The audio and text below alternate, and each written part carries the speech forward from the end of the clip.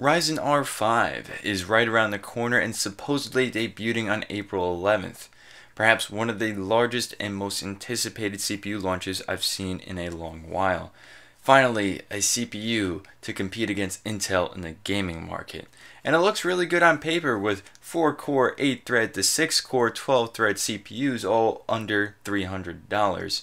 But where exactly do these prices exactly compete against Intel? That is the important factor.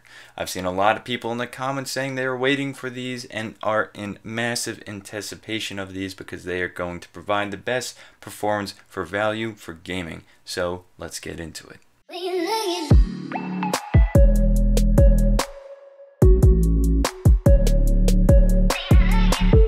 Hey, what's up guys? My name is JD from JDTechGear and welcome back to the channel where we discuss PC passion, setup design, tech reviews, and unboxings. So if you're into that sort of thing, consider subscribing and checking out the rest of the channel. So the hype is building and the launch is right around the corner, and honestly a little sooner than I even expected.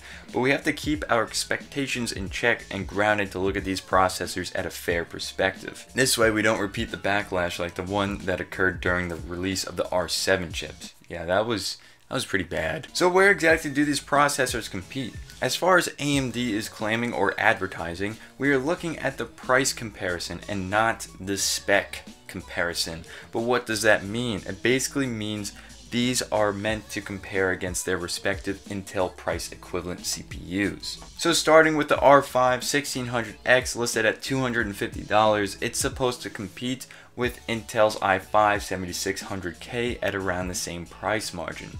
Respectively, the other CPUs that will be competing with the R5s are AMD's 1600 against the i5 7600, the 1500X against Intel's 7400 and 7500, and the 1400 against the i3 7350K. Now I know what you might be thinking, whoa man, all those cores and threads, and it's only competing against i5s and one of the i3s.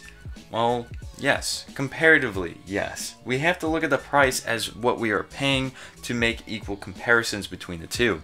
But that doesn't mean we can't compare these processors with the core and thread equivalent Intel CPUs, as I do think they will put up a decent fight in that respect. Now in the respect of pricing, I really do think these processors will offer a lot more than the price equivalent Intel CPUs. But let's talk in terms of gaming for a moment, because that's what a lot of people want to hear and talk about. What can we expect? Well, most games are usually optimized for 4 cores anyways, but the move to optimization for more cores is definitely underway. The R5 processors also have similar clock speeds to the R7 series, and while yes, it may be easier to overclock fewer cores, that still isn't a rule of thumb that applies to every CPU.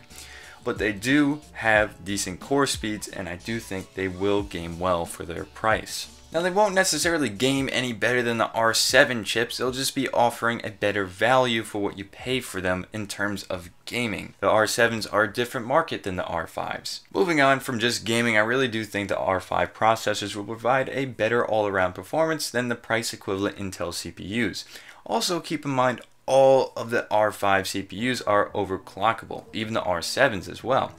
But overall, it would be unfair to once again compare these CPUs to the 7700K and the 7700K alone in terms of gaming.